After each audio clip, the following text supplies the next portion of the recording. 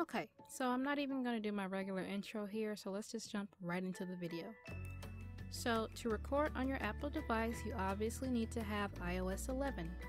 After you have your update in place, you will then need to go into your settings.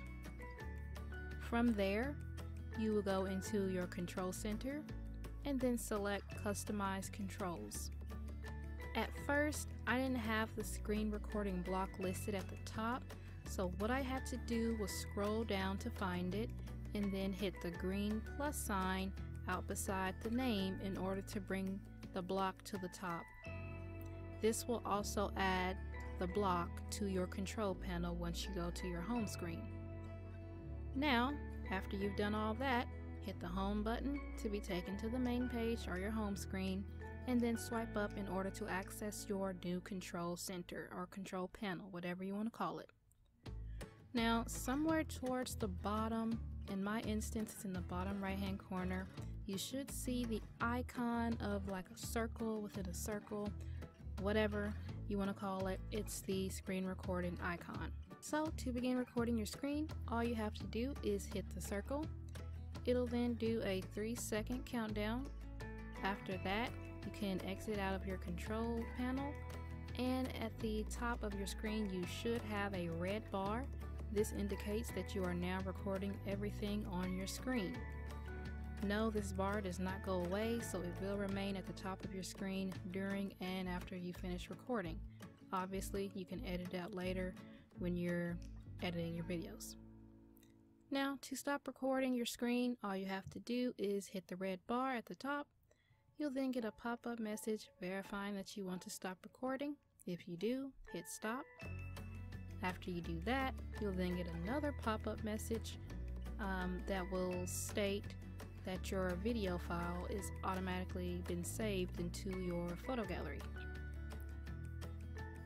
Now afterwards, if you want to transport your file to your computer, you can either email it to yourself, or if the file ends up being too big, what I use is an app called Dropbox.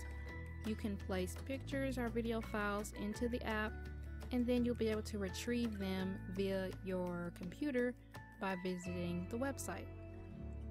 You can download your files there, put them on your computer, edit them, boom, bam, boom, there you go. And screen recording it's basically that simple. Just a few steps, it's not even that hard. Thumbs up if this video helped you, and if you have any questions, leave them below and I'll do my best to answer them. Otherwise, thanks so much for watching, and I'll see you next time.